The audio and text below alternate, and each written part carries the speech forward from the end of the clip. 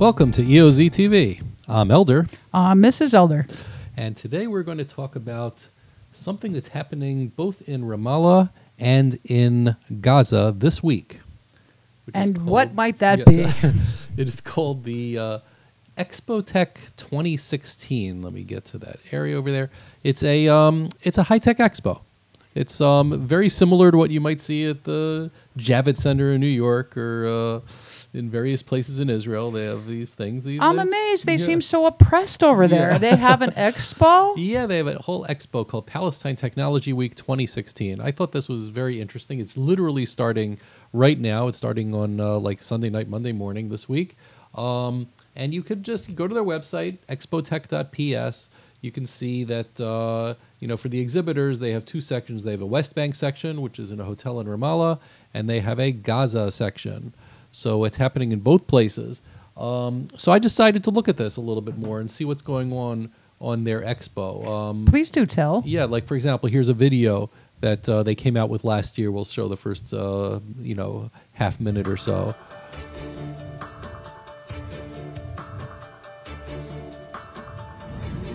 Wow, the oppression. Yeah, it's terrible, isn't it? Yeah. This is a concentration camp. Yeah, I know. Like they claim that they live in. Yeah.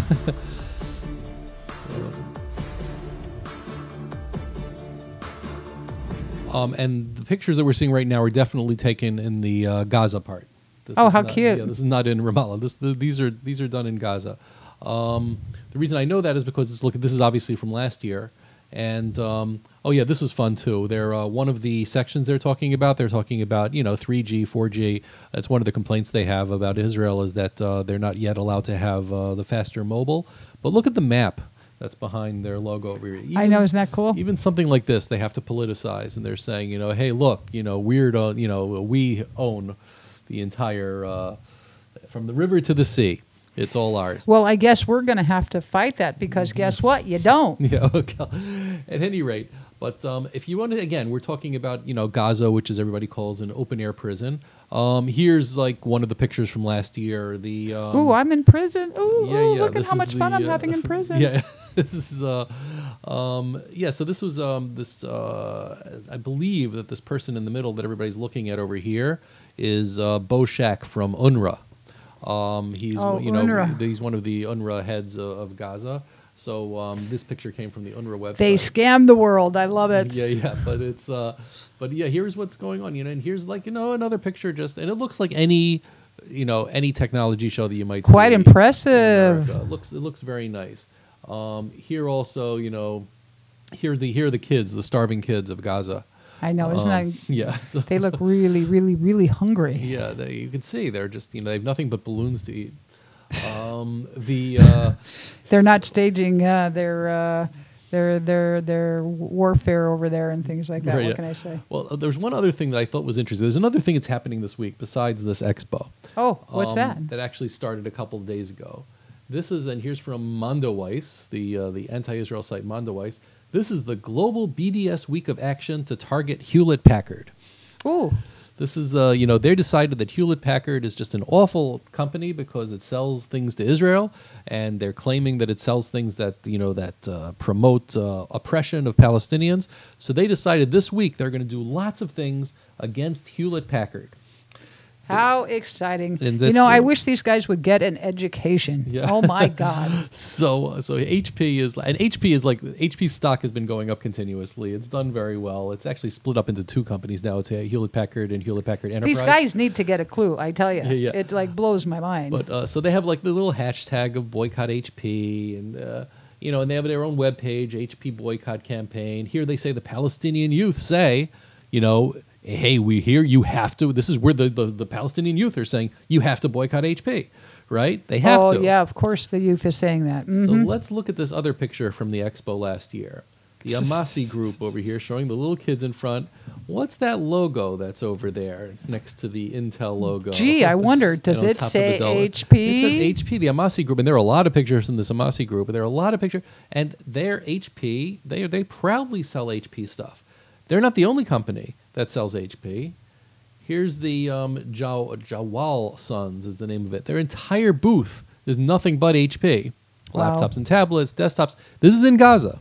I understand where it's at. These are youth. You know, these are Palestinian youth. Yeah, the bombers. Right.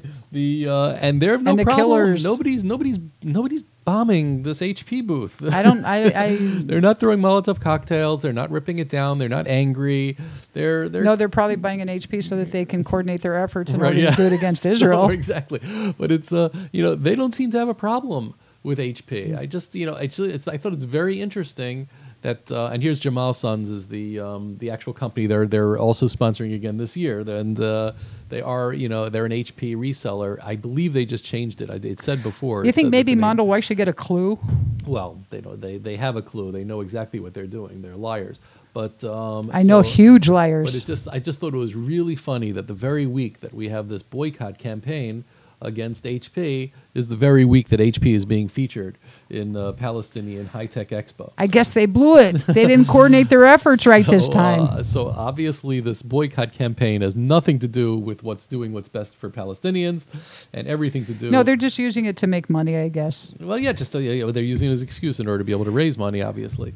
Yeah, so, unbelievable. Yep, so I just thought this little bit of hypocrisy was a fun thing to make a show out of. Well, I think that's great because I was going to say, I always love it when we actually have pictures and we can show the hypocrisy. Yep. And they live for hypocrisy. That's it. That's what it is. So everybody, but in the Too meanwhile, bad they don't have a Bible that they could follow that's actually good. Yeah.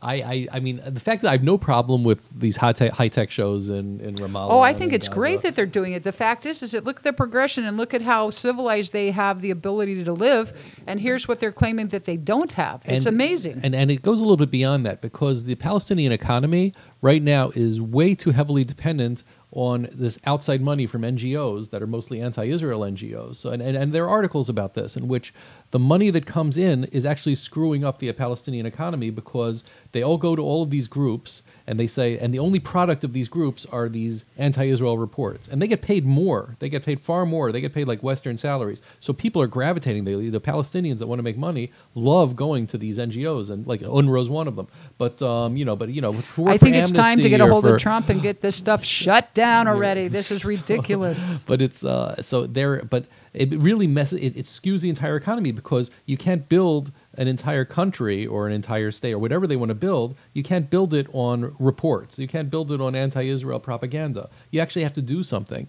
The people over here have the ability or have the or at least the possibility of being able to build. You can do they can do programming remotely.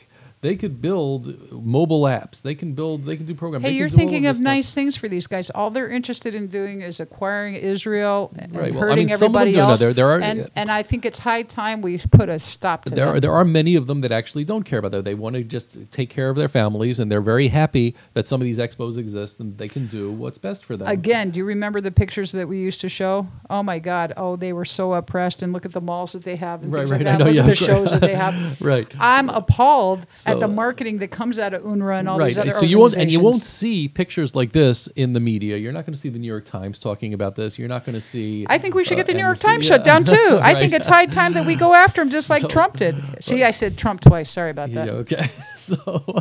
But it's... so I just thought this is a very interesting way of seeing what's going on this week. The anti-Israel forces outside of the Palestinian territories are extremely anti-HP. The ones that are the actual Palestinians who actually have to live there are the ones that are saying, hey, HP helps make our lives easier. I know. Isn't that amazing? It's great stuff. At any rate, for now, I am Elder.